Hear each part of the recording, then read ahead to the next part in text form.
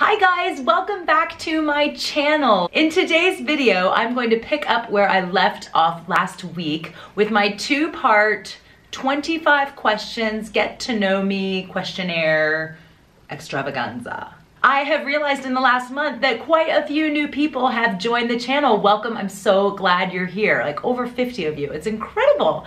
So I thought I would do a few questions so you could get to know me, and it's also an opportunity for you to go, yeah, that's kind of interesting. I'd like to know a little more about that. You can leave those comments below if there's something you want to hear more about. I'm thrilled last week I already got some feedback that you guys want to hear more about my career in the fashion industry back in New York and in London. So those videos are definitely coming. But today, let's finish what we started, people. Let's finish what we started. If you missed the first part, I will link that below. I just want to mention again, as I did last week, I have not seen these questions. I'm kind of looking at my computer to read what they are and scrolling down in between each answer. And I wanted to do it that way so you don't get a pre-rehearsed answer. Everything is off the top of my head. Let's get started. Am I Nathan Lane now? Let's get started! So number one in part 2 of our series is, who do you most admire in life? Okay, so I have the obvious, like I love my family. I want to go kind of out of that box, but I'm obsessed with my family, everybody in it. You guys are the greatest on the planet and I love you so much. As far as an individual that I have been blessed to meet in my life, I think I can say, without question, somebody that I admire most of all is a dear friend of mine back in New York named Kim. Well, I won't give away her last name. Y'all be going to her house, paparazzi, hunting her down. Her name's Kim. She's brilliant. She is somebody that I worked with at a fashion company in New York, and it's really funny. We worked together at J. Crew. I'll just put that out there. So when I started at J. Crew, I came in big, bossy, and fabulous from Coach, thinking I knew everything there was to know about leather, and I did know a lot, and fabrics and all that kind of stuff. And Kim worked with fabric and leather, and we went into a meeting, and I don't remember what the conversation was, but I was like, well, actually, you know, when you do leather, it's this, like acting like I knew something. And Kim was like, basically shut me down, and she's like, I've been doing this a while. Like, it was like our horns locked. And to be honest, we got off to a rocky start, but I can say now, we could go years without seeing each other, and the first 5 minutes, like, we are back in it to win it. We are besties for sure. I love her so much. But that's not the question. The reason I admire her is in the fashion industry, a lot of people are just in it for themselves, kind of like getting to the top. It can be a very tricky industry, lots of politics and all of that. I was even part of it in my darker days of working in fashion, which I'll talk about in another video. But Kim was somebody who was always so completely selfless. She always has time for anybody. And what most people don't know is a lot of times when I was with Kim during this time in my career, she had a lot of weight on her shoulders with stuff going on, and you never knew it. She was so pleasant, and you know, when she wasn't at work, she was taking care of other people in her life, and a lot of people at work didn't realize that. And I don't know, she gave so much of herself, and she still does, I'm sure. I mean, I haven't seen her in years, but we chat every now and then, but she gives everything of herself to make sure those around her are taken care of before worrying about herself. And I just think she's such an incredible person. I love her to bits, and yeah. What are your top 3 favorite books and why? And the reason I laugh, you guys, I just joined a book club over here in Zurich, and I'm horrible. I don't read books. I know that's sad and I'm a terrible person, but I'm a social media person. I'm an internet person. First of all, I hate fiction. I don't like reading something that didn't actually happen. I have to read nonfiction, first of all, which makes me fun to be around in a book club. You guys, our book club over here, hilarious. First book that we picked, I was like, oh, I have a good idea. This movie, Beautiful Boy, is coming out, and with Steve Carell, and I really want to see it. It's about this father. Him and his son both wrote memoirs about his son's meth addiction. And it's both, I'm laughing at meth addiction. I'm not laughing at meth addiction. It's very serious and it's horrendous, but that's what makes the story funny. I picked this book that was so grim and so dark and so devastating. I loved it. We got to the book club thing and everybody was like, that book was dark. And yeah, I just really like reading nonfiction and I don't get into fiction. That's not answering the question. So how many books am I picking? My top 3 favorite books and why. Okay, I can pick something. I can dig deep. 50 Shades of Grey? Not written very well, but come on, there were some hot scenes in it.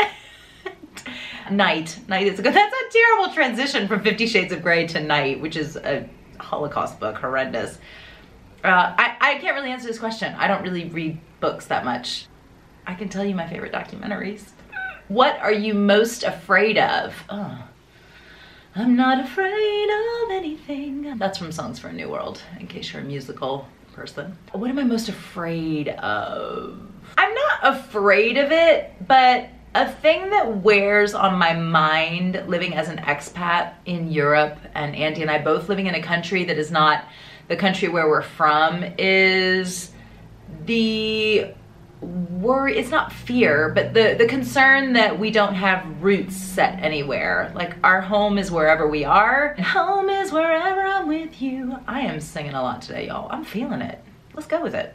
When Patrick looks back as an adult, where is he gonna say home was? We started in the UK, now we're here. How long will we be here? Where will we end up? And then if we get somewhere, we're like, right, this is where we're gonna end up. Are we gonna get bored and wanna move again? Like, that kind of just uncertainty. It doesn't scare me, but I feel like we're gonna wake up and be 65 and be like, oh, where's home? And that weighs on my mind a little bit, but it's not really a fear. What feels like love to you? Oh, that kind of video? I think love, and this is very general, I think love is when you're in a room with somebody or a group of people that you care very much about and you are chatting. I like it when it's upbeat and happy conversation, not sad and downer conversation, but when you're laughing in a room with people that you absolutely love, that's love. I think that's one of the most wonderful feelings in the world, to be laughing with people that I care very much about. Yeah, I like that. And then with a partner, what does love feel like? Love is being there in the really ugly moments, the really dark moments. That's love. I mean, like, you know, the chocolate souffle that you make somebody for Valentine's Day. Yeah, it's nice, but a bit cliche. Love is when the chips are down, how are you there for each other? And that, yeah, that's what love feels like. I don't know if I'm answering the question properly, but that's what love is to me in a relationship. And God, I picked a winner there. Andy is good, y'all. He's good. I got really lucky. I love him. Number 5 is, what is your strongest personal quality? I can make people feel comfortable. I'm very self-deprecating. Making fun of myself, making a joke, and making people laugh. I think I have the quality that I can make them feel comfortable around me and feel comfortable opening up to me. I hope that I bring that across. I'm very non-judgmental. Like, nothing you can say am I gonna go, because we all have our thing. We all have weird things. Like, who am I to judge? So I do pride myself on being able to make people feel comfortable. I hope I make you feel comfortable here. You comfortable?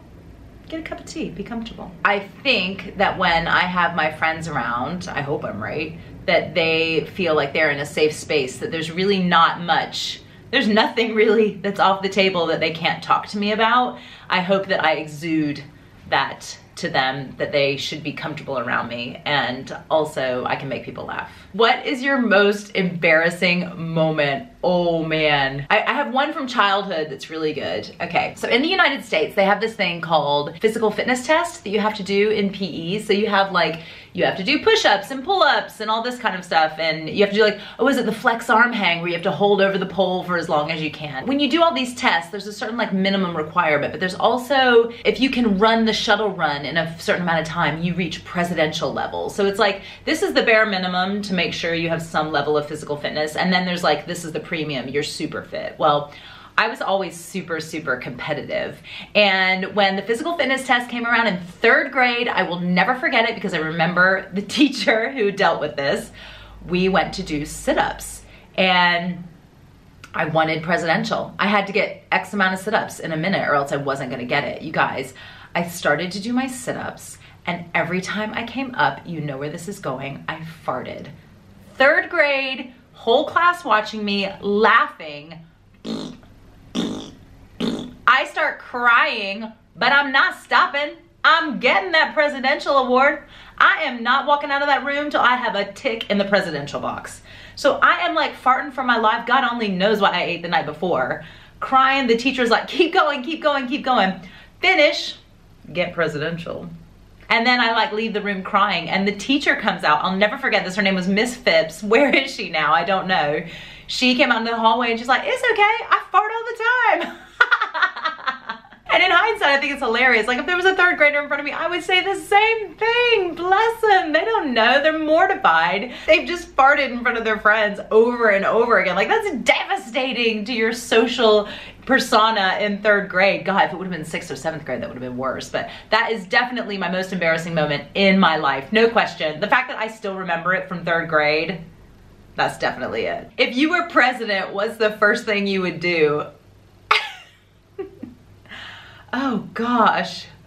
If I became president tomorrow, the first thing I would do is I would have a press conference and I would say, can we all just hold hands? Let's just all hold hands. Everybody in the country, I'm in the United States in this scenario, and let's just take 3 deep breaths. Let's all take 3 deep breaths together. We're gonna be okay. I'd just say that. I'd say, we gonna be okay. And then I go to my office and ask for a briefing of what's going on. Where should we start? That's what I'd say. What age do you feel right now and why? Okay, so I feel mentally, I still think I'm much younger than I am. I still think I'm like cool, hip, 25 years old, like I can hang with the kids. When I'm listening to a podcast and somebody's like, oh yeah, I remember when things really picked up when I turned 22 years old, and they're like, oh, well, how old are you now? Oh, I'm 27. And I'm like, oh my God, this person's like over 10 years younger than I am. Or people are doing big things and they're in their 20s. And I'm like, oh my gosh, I'm so much older. Athletes, that's another example. It's like, oh yeah, you know, it's time for him to retire. He's 34, a tennis player or something. I'm like, what? So I always forget that I'm going to be 40. Going to be 40 in October. I do not feel 40. I do not feel 40, but the flip side is when it comes to finishing our family, which if you follow my channel, you know that we've really struggled to have a second child. I definitely feel 40. It is always on my mind that, oh my God, if I have another kid, I'm not gonna have a kid until I'm in my 40s. I never, ever, ever predicted that scenario. So in that sense, I feel much older. Physically, I don't know. Overall, I don't really feel my age. I always think I'm a little younger, but I don't give it much thought, to be honest. I think you drive yourself crazy if you thought about it too much. I'm 39. I'm fabulous. Whatever. The next question is, if you could witness any event, past, present, or future, what would it be? Oh gosh, that's tricky. If I could witness any event, I don't know. You guys might have to put in the comments below. What would your answer to that be? I don't know. I think I'm hopeful that I'm able to witness my son growing up and getting older. I hope that I'm lucky enough and healthy enough to be able to see him get married and see him have kids. It's not really one event, but I am really, really hopeful for that, for sure. I guess in the past, if I don't know off the top of my head, I would have liked to have seen Elvis. That would have been pretty awesome. Because even like watching like young hot Elvis, I'm like, I get it, he's hot.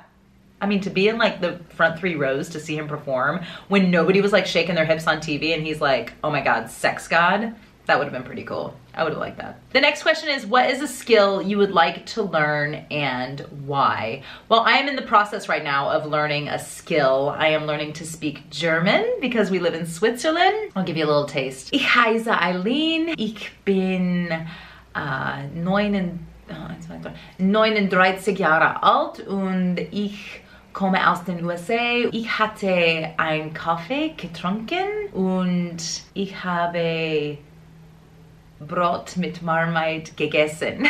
I should be able to say much more than that by now in my studies. That is something that I do want to learn. I want to lock in knowing a second language. And another thing I'd like to learn, I'd love to learn how to play the piano. And I'd love to get much better at photography. There's a lot of stuff I'd love to be able to do, but hey, life's a journey. Life's a journey and we's just getting started, so hopefully I'll learn all that stuff soon. The next question is, what does the perfect day look like for you? Okay, I wake up and my husband brings me in a cup of tea while I read some news stories in bed and I just lounge for a while. My son maybe comes in to give me a cuddle and a kiss, but then he leaves.